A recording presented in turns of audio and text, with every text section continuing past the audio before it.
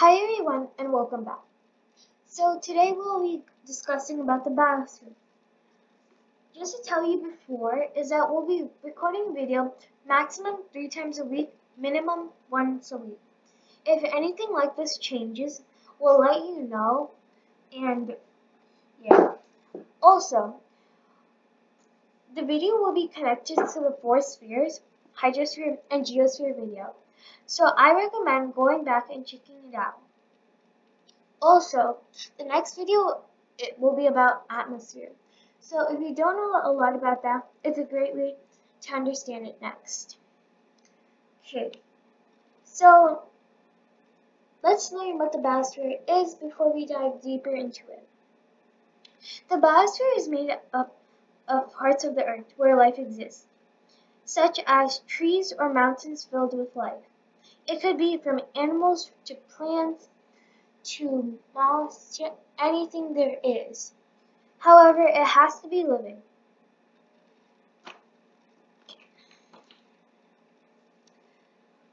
The biosphere includes food chains and food webs. You may have heard of them, and they aren't hard to understand. They're both very connected deeply. For example, the food chain is a simpler model of the food web. To show you this, we're going to be comparing two pictures and try and understand what it is they're trying to show and what is not. Okay, so in both of the pictures, they were food chains and food webs. This one's a food chain and this one's a food web. So in the food chain, it starts with the sun, and the plant uses photosynthesis to get the energy from the sun and use it to grow. Then the animal will eat the plant to grow itself. This is called a primary consumer, the one eating the plant, or the one that starts after the sun. Or it could be or instead of the plant, it could be a tree, and a giraffe. After that is this animal. This animal, known as the lion, is eating from the other animal.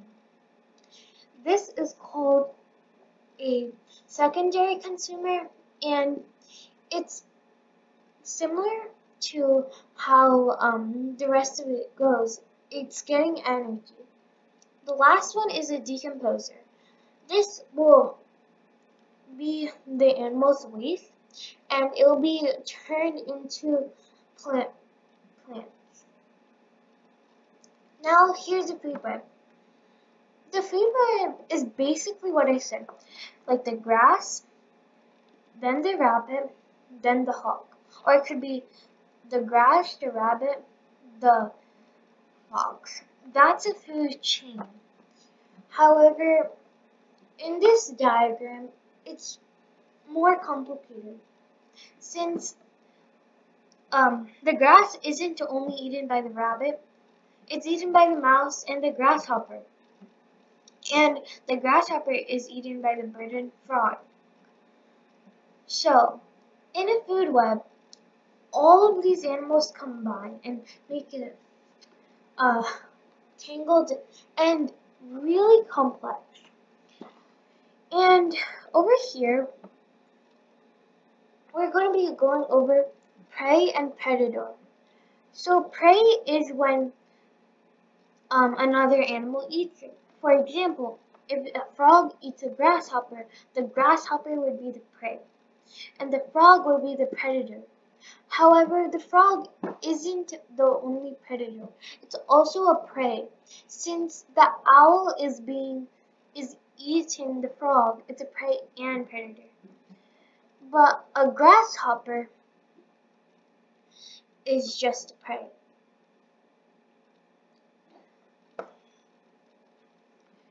So here's a more complex diagram. It's basically a food chain or food web if there's a lot of it, but this is going over the energy. So the plants and seagrass have 1,000 pounds. of energy. Then let's say a fish eats it and gets 100 pounds. So you're dividing 10. And then this bigger fish eats the smaller fish and then it gets 10 pounds. Then it's eaten by the gray shark, which only gets 1 pound. So the grass has 1,000 pounds, but at the end, the gray reef shark only has 1 pound. This is why predators need to eat a lot to sustain their energy. One interaction between the biosphere, geosphere, and hydrosphere is this plant. The plant uses the geosphere, the dirt, to grow, and it uses the rain, so it can be able to grow more. This is one really useful connection of the hydrosphere, geosphere, and biosphere. So that is all, and next video is going to be all about the atmosphere, and I'll see you next time.